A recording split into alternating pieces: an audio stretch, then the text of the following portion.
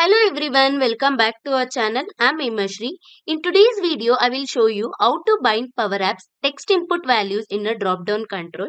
For example, whenever the user provide the text input values and click on the add button, then those values will be added to the drop-down control. See, let me show you how to achieve this in a new screen.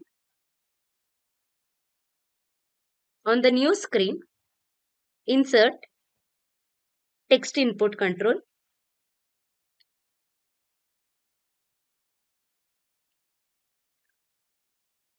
Remove the text as text input.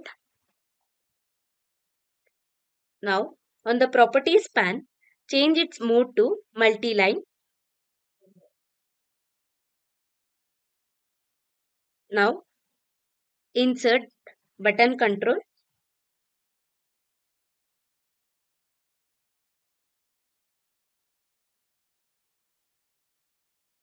I'll change the button control text as add.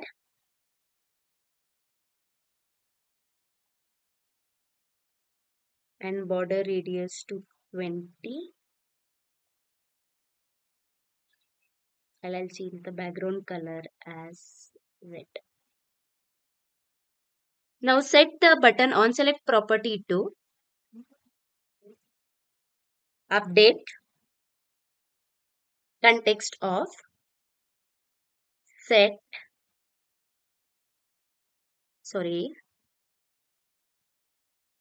update context of where request status is to split of. Now I'll change the text input control name as, I'll rename it to txt request status. Now again button on select property, split of text input control name txt request status dot text comma char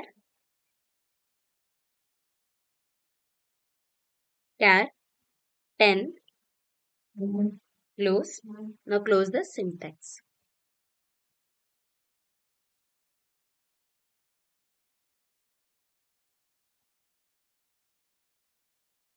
I will insert the drop down control.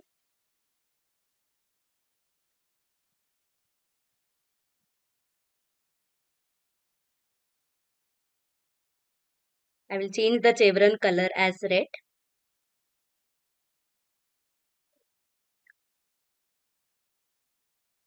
Set the drop down items property to variable name where request status.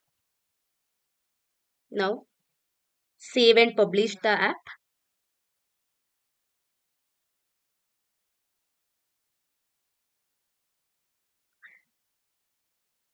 Now preview. Provide the text input values. I'll provide the text input values as completed, in progress now started. Then click on the add button. See, those values are added to the drop down control.